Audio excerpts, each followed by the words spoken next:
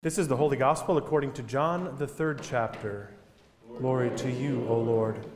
Jesus said, "And just as Moses lifted up the serpent in the wilderness, so must the Son of Man be lifted up, that whoever believes in him may have eternal life. For God so loved the world that he gave his only Son, so that everyone who believes in him may not perish, but may have eternal life. Indeed, God did not send the Son into the world to condemn the world, but in order that the world might be saved through him. Those who believe in him are not condemned, but those who do not believe are condemned already, because they have not believed in the name of the only Son of God. And this is the judgment, that the light has come into the world, and the people love darkness rather than light, because their deeds were evil. For all who do evil hate the light and do not come into the light, so that their deeds may not be exposed. But those who do what is true come to the light, so that it may be clearly seen that their deeds have been done in God." The Gospel of the Lord. Praise to you, O Christ. Please be seated. Friends, grace and peace to you from God the Creator and the Lord Jesus Christ. Amen. A couple things first. Let me explain the mask. Those of you who haven't heard, we've had a stomach bug running through our house this week. Both of the little ones. Yikes. So if I've got bags under my eyes, that's probably why, and that's why they're not here as well.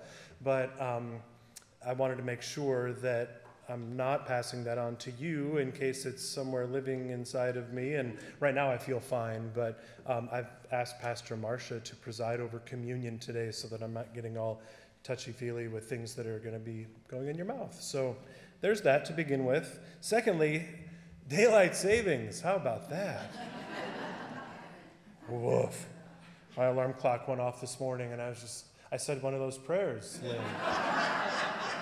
I don't want to get up. Oh, this can't be true. So we'll all make sure to keep our eyes out right about 11 o'clock so that folks who are just coming in, we can laugh and laugh and laugh at them. Just kidding. On a more serious tip, I'd like to start with a story today. Perhaps you've heard it or something like it before. It's about an American family that was called to travel to London to live. The father was a businessman, and he was called to advise a large British corporation in the 1930s. He brought with him his wife and 3 very young daughters, one of whom was only a baby when they went. They had been in London several years when the bombing raids from the German Nazi Air Force, the Luftwaffe, began. Over the course of several months, they would hear the air sirens going off, leaving the citizens of London to find shelter in basements and in bomb shelters. This American volunteered in something called the Goodwill Neighborhood Watch Program. So upon hearing the sirens, he would run up and down his street to make sure that his neighbors were finding safe shelter and knew what was going on. However, this left his wife and children alone as the sirens screamed their warning.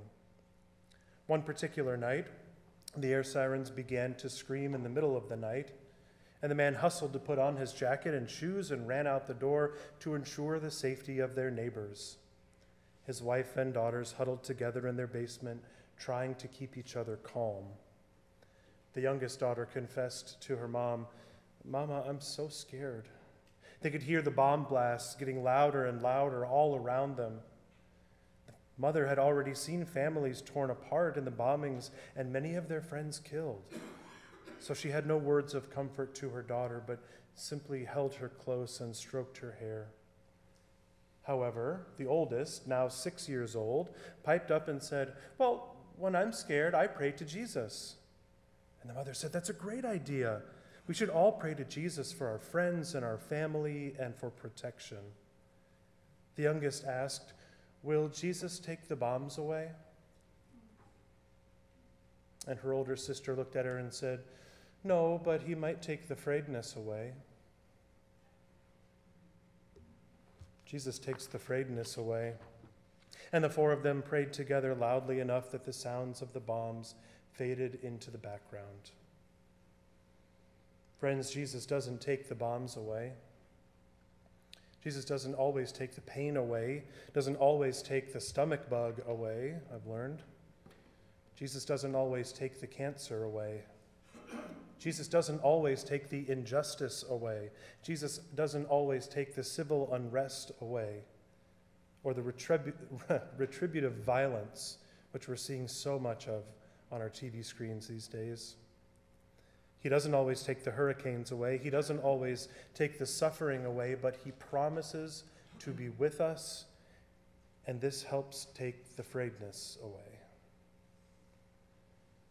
We remember and realize that he would never leave us, that we are not alone, especially in suffering, because he knows suffering, and he is with us.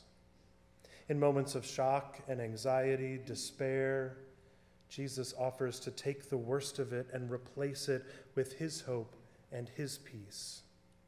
This is done powerfully in the gift of prayer, as we invite him into the deepest and scariest parts and moments of our lives. The words of Jesus from our gospel lesson today come in the middle of a conversation between Jesus and Nicodemus. He's a Pharisee. He is a very learned person, high up in the religious hierarchy of the Holy Land. Jesus is speaking with a man who knows a lot about God, especially as God has been revealed through the Hebrew Scriptures. And so Jesus uses an image that Nicodemus will know well.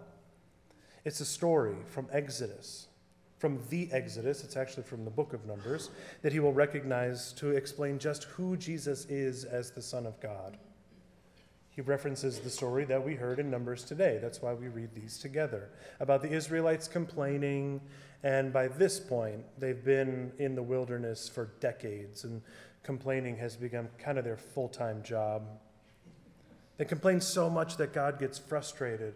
And the text says that God sent out poisonous snakes. But that always bothers me a little bit, because aren't snakes venomous, not poisonous? Anyway, details. But they go out and bite the people and kill them. Sounds like a loving and compassionate God, right? All right, enough with you. Send out the snakes. But when Moses pleads to God on behalf of the people, God provides a solution. Cast a bronze snake, put it up on a pole, and everyone who looks at it will not die from the snake bites. This is a bizarre story. Very strange. It's hard to understand. And so it's fitting to me that Blue Cross Blue Shield uses the serpent on a pole as its logo, because to me, health insurance is bizarre and hard to understand. I think that's what they were going for. But there's one word that I'd like to take a look at in this story today. It's a word that's translated in both verses 8 and 9 as look at. Anyone who looks at the serpent will not die from their snake bite. Now, in the ancient Hebrew language, this word, which is ubit, is quite a bit deeper than simply glancing or kind of noticing something. It's the most intense version of look at than we can think of. A better translation might be behold, consider, take in, engage, even join together with. There is something about this looking that binds you to whatever it is that you are looking at. So we get the sense that the Israelites must consider deeply the grace of God, who sent not only the manna to feed them, and the quails, and the water from the rock, and enough for each and every day, but also now this way that they might be saved. They're to really take it all in and be transformed in their faith in order to find the healing that God has offered here. So yeah, it's bizarre for sure, but it's also a really important step for the Israelites in their wilderness wandering, as they transform and grow in their faith in God. They're learning to trust God to provide what they needed. It only took 40 years, but they're making their way. Could God have taken the snakes away? Sure, why not? But God asks the people to join in a trusting relationship and take part in the story of their healing and their transformation. That's part of how God operates. They're learning to keep their eyes open, peeled even, searching for the ways that God is blessing them and helping them to be provided for so that they can come overcome any obstacle. And that's the image that Jesus uses to talk to Nicodemus in the dark of night in a scene that sometimes I've called Nick at Night.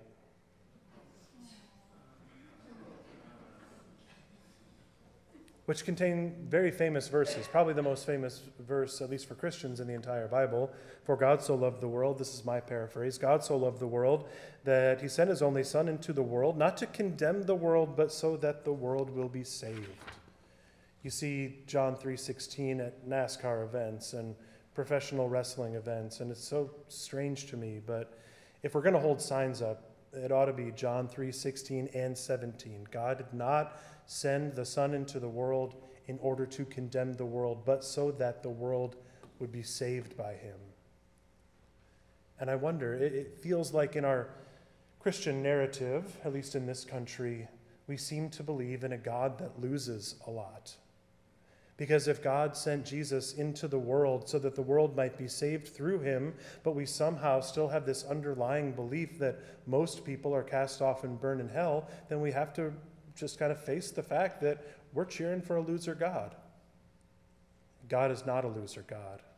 God wins the battle. We know this to be true. And at some point, the New Jerusalem will descend to the earth, and the gates will be open wide, and an untold multitude will be streaming in from all nations. That sounds like a winning God to me. The big and comforting promise that lays at the foundation of our faith and trust in God is that God will never leave us behind, and that God will provide just what we need as we make this pilgrim journey through life. It does not mean that it's always easy. Afraidness isn't something that just little ones feel. Fear and sorrow and anxiety don't expire when we grow up. They might get redirected or look a little differently. For example, I can remember being young, a boy, and I was really scared of quicksand. And I thought, man, when I grow up, I'm really going to have to look out for quicksand. It turns out quicksand isn't that big of a deal at all. Like, you never hear somebody say, like, oh, you might want to take the Beltline, 401 is pretty quicksandy today. It's just not that big of a deal, at least not for us. But losing loved ones, financial crises, wondering if your kids are okay, waiting for a diagnosis, receiving a diagnosis, broken relationships, all very real and part of the human experience. But the comfort and the calling of our scriptures this morning is twofold. Number one, ultimately, God has got you. Luther called John 3:16 the gospel in miniature. I would say that the scriptures in miniature maybe could be boiled down to this: through Christ, in the end, it will be okay. So if it isn't all okay, then it isn't the end. Number two, God gives you what you need step by step through your life. One of my least favorite Christian sayings goes like this: God never gives you more than you can handle. Have we heard that before? God never gives you more than you can handle. And sure, absolutely, God does not overwhelm you on purpose. But am I the only one who feels like sometimes there's more going on than I can handle? This past week was that at our house, for sure. But in those moments, in those days, sometimes weeks, months, or years, we need to keep our eyes open. God has provided enough support, enough resources, enough time, enough energy. But if you're feeling like you don't have enough, you might just be right. That's why we have each other. I'd much rather, if the saying go, God never gives us more than we can handle together. The theme for our music toward the end of our service today is going to be Wondrous Love. The adult choir is going to sing about wondrous love. Our closing hymn is about the wondrous cross and love. This is how God's wondrous love works, step by step, day by day, providing enough in community. And so together, we're going to have to keep our eyes peeled. We're going to have to remember the promises of Scripture. This is going to be a tough year. How many political ads have we already seen? Blech. It's going to be tough, but we're going to be together, and we will wind up celebrating the wondrous love of God with our lives and rejoicing in God's love in Christ, and it will be enough to take the frayedness away. Thanks be to God. Amen.